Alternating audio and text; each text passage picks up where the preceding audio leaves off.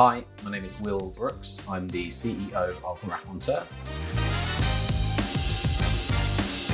And these are my biggest lessons.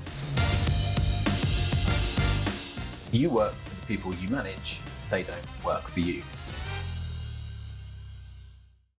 So I think a lot of new managers and leaders struggle with this. It's certainly something I wish I'd learned sooner.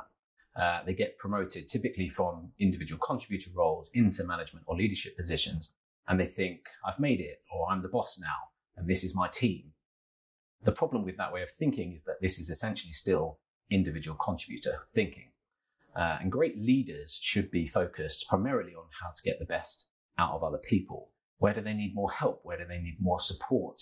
How can they contribute towards the company goals more? How can they achieve their personal goals more?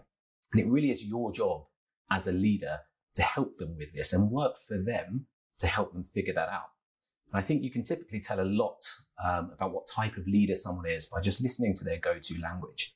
Is there a lot of me, my, and I? Or is there a lot of us, we, and our?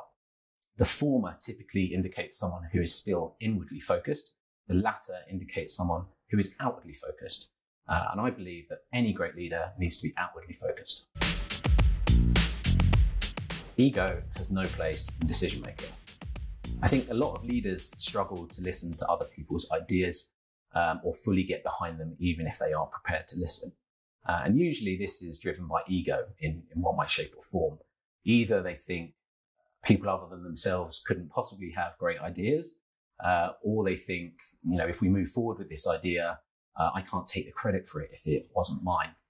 And in my view, this just doesn't make any sense. If we all agree that one of your key jobs as a leader is to make the best decisions on behalf of the business and its employees, and if your employees are always feeding great ideas upwards to the leadership team and yourself, then you've simply got a bigger array of options from which to pick the right route forwards.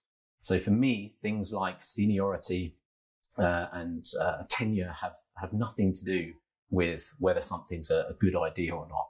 And if you foster a culture of innovation and idea sharing, everyone will win. Employees will feel listened to, the business will win because you'll make better decisions, and as a leader, you will benefit too.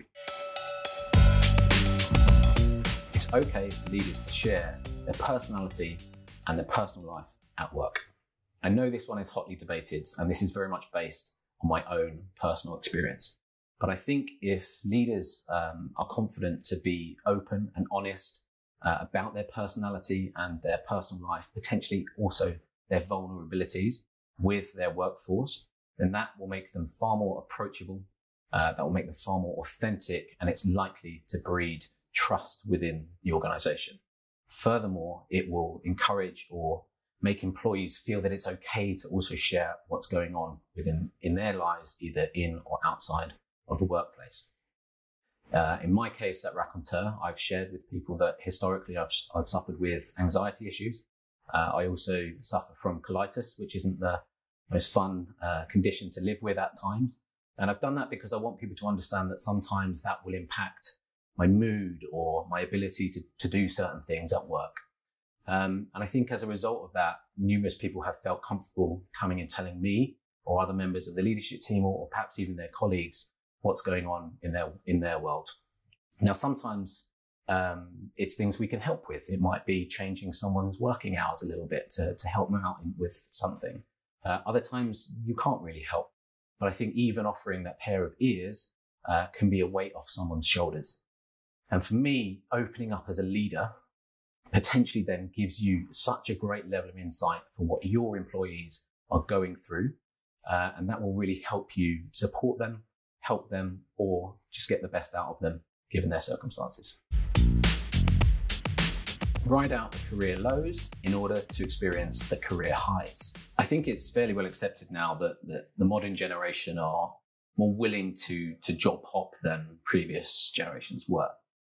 But my argument would always be to really think about that decision, because I believe if you are working at an organization where there are a few frustrations, maybe with your role or maybe with the company itself, but you actually work through that and you help the company work through its challenges, and that company is far more likely to reward and to progress you subsequently, and that those rewards might just be a little bit bigger than the rewards you would get by continually moving company.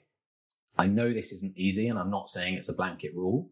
Of course, if there's a toxic culture or a leadership team that will never listen to you, then get out of there. But again, my experience at Raconteur, we've had some tricky times over the years, but I've always believed in the cause. I've always loved the culture, and I've stuck with the business. And I'd like to think I've helped the business get back to a really high level of success. And I've also benefited from that myself, as have a number of other senior people at Raconteur. I have people who add, not just people who fit. So when I was less experienced, I used to obsess about hiring people who were cultural fits. After interviews, we used to discuss whether someone was a raconteur, which in our world meant, are they the same as us? And guess what? Our culture never evolved and our business didn't grow that fast. Nowadays, we're far more interested in what someone will bring to the organization that we don't already have. That could be new work or life experiences. That could be new ideas. That could be new skills. The point is we're deliberately looking for people who will bring something that we don't already have. And I think the key point here is that if you build a genuinely inclusive culture where anyone is welcome and anyone can thrive, you don't even need to worry about whether someone will fit in, because they will. And that enables you to truly hire the best person for every job. And from our experience, our business has really started to thrive and grow much faster since we took this approach.